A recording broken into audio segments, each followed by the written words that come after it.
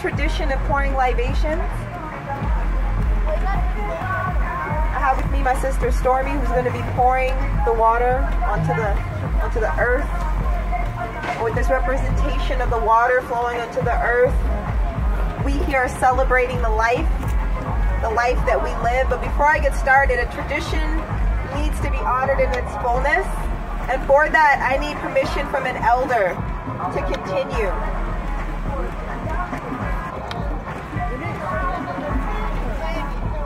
Thank you. Thank you. Let us breathe.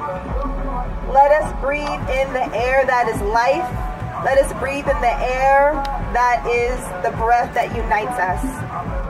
Let us feel. Let us feel our bodies. Let us feel our souls. Let us feel the experience of what it means to be here on this land. Let us feel our feet on the ground as we honor this earth, as we honor the caretakers of this earth, this land that we stand upon, the Ohlone people. And we give thanks and we say Ashe. Ashe. And we pour some water for that Ashe.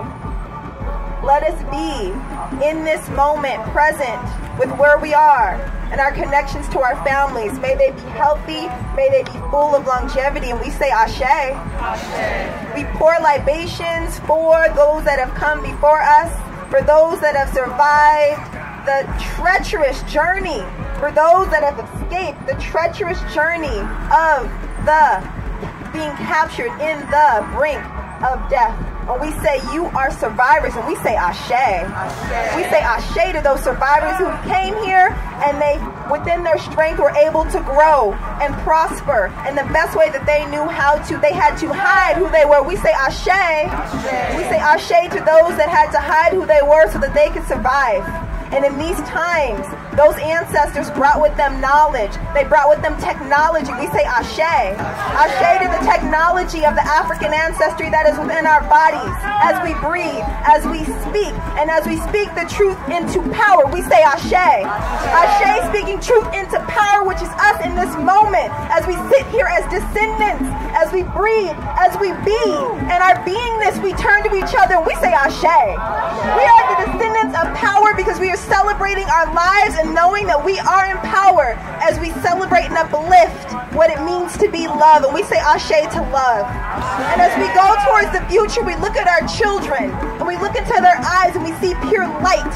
And we see that they are inheriting this planet, and we give thanks to our children when we say Ashe. Ashe to the babies that are gathered here right now and all of the children everywhere on this continent and on all continents, and we say Ashe. And we standing here present, push forth the agenda of love and life and living and determination and full determination of who we are in this moment, which is love. And we call love in and we say Ashe. And as we sit here and breathe, and as we sit with the earth, we give thanks for the water that is being poured right now on the earth. And that water, that sacred water that has transported our ancestors and all ancestors of those who were captured and ancestors of those who were oppressed. And we say Ashe to the liberation and forgiveness of that energy. Ashe. Ashe. And as we come here in our bodies, as we breathe deeply, we give thanks for the balance, for the harmony,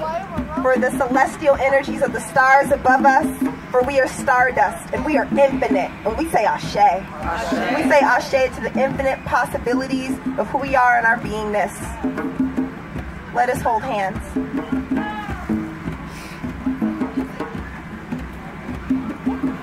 And in this moment, as we transition into the next part of our ceremony, know that there will never be another configuration of beings in this place as it is right now in this moment.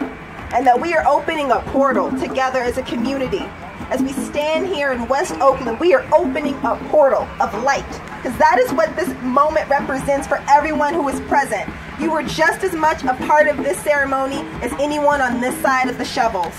And I want you, within your heart, to give permission to be that being of light right now when saying Ashe. Ashe. And so it is. Aho, Amen, Ashe. Thank you so much.